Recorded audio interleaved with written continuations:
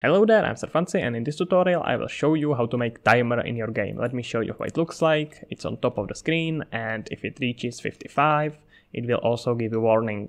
Alright, let's get started. And what I will do is to create here some widget that will show us that current time or timer. So right click, user interface, widget blueprint, and let's call it timer widget. And we will start by putting here a text. Let's center it on top and set position to 0, 0, and mainly size let's set as it was. And we will set size of our text to something much bigger. So in font, let's do around 60. And of course, our justification, is it? Yeah, let's set justification to center. I wasn't sure if it's not alignment, blah, blah, blah. You got it. Sometimes naming is a bit strange. Alright, let's leave it in there. And what we'll do is to bind it. So create binding, and we will set our text with few variables. So let's put here variables 1 and 2, and both of them will be integers. Let's call one milliseconds and the other one seconds. Now let's right click here and put it append. So append function, add here one more pin and take here our milliseconds, get it, and convert it to text. So take it to text integer, and make sure that the minimum integral digits is set to 2. Now you can up it again so it doesn't take too many space, right? And milliseconds connect as C. Now take your seconds, get it, and do the same thing.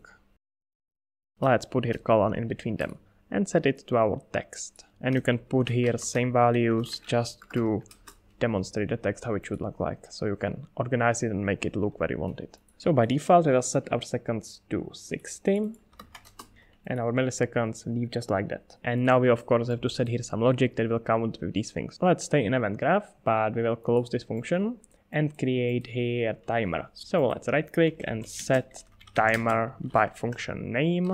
And you want to start it on event construct. Make sure that you enable looping, and function name should be start timer. Now we of course have to create a function, so function right here and call it start timer. And always make sure that the names are exactly same. Now with time, if you want to set it completely realistic, you should have here 0.001 1,000th of second. Because if you set it to 1, it will be just every 1 second, but we have here milliseconds, and 1 second has about 1000 milliseconds if I count right, which I'm pretty sure I do, but we don't really have a need for that. So we'll set it to 0.1 and just adjust those numbers that it will be editing in. Because now if you go into start timer, what you want to do, every time it will fire, you want to take your milliseconds and set it to plus, increment plus, which means it will add 1 to it. Now let's put here a branch. And if you want to have it realistic, you would set it to 1000. But I don't want that, I will set it equal to 10. It's a bit of a cheating, but it should work as well. Because I set the timer that will run 10 times a second. So I know that this will reach 10, I want to add 1 to second. So let's copy this and connect it to my second. And also we'll have to reset our milliseconds. So take your milliseconds right here. Oh, I'm an idiot actually. We have to subtract it. My bad, set it to minus, decrement it. You want to take 1 from it, you don't want to add to it. So now you connect it in here and make sure that now when it's equal to 0, not to 10, you want to subtract 1 from seconds. That was really a rookie mistake, ignore that, please. And in that case you have to make sure that milliseconds default value is 10. And for seconds, it can be 60, it doesn't matter. And now when this will be true, you have to set milliseconds back to 10.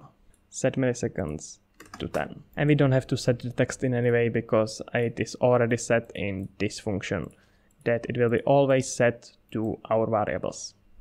Alright, let's see if it works.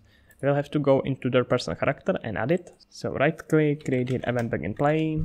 And what you want to do is to create widget. That widget will be of course timer widget, and you want to add it to viewport, so add to viewport. Alright, and looks like it works pretty well, look at that. We got our timing, it's going down, etc, etc, etc.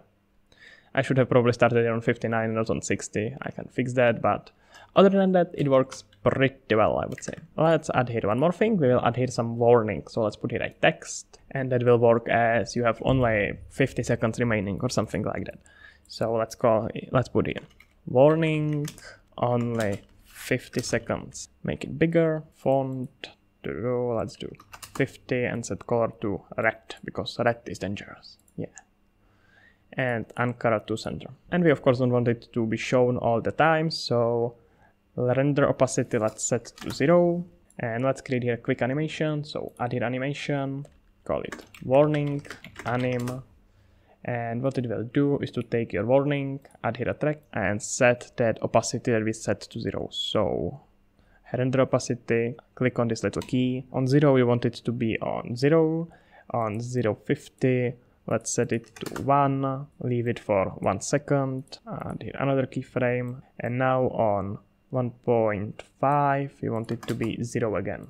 So now it should blink in, stay for a bit, and then disappear. So now let's play that animation. So I will go in my function start timer and add here another branch. So take it from here, branch, and 1 second will be equal to 50. It will play our animation. So take your warning anim, get it, play animation. Connect it, and that should be everything we need. Alright, click on play. Blah blah blah, we have to wait. And here you can see it's 50. There was a warning for a bit, it was a bit too short, so ignore that, but it was there. So that's about it. I hope that you learned something. If you want project files for this tutorial, they are on my Patreon, and huge thank you to everyone who is already supporting me there. It's really great. So that's about it. I hope that you learned it. I already said it. Anyway, that's it. Sir Fancy out.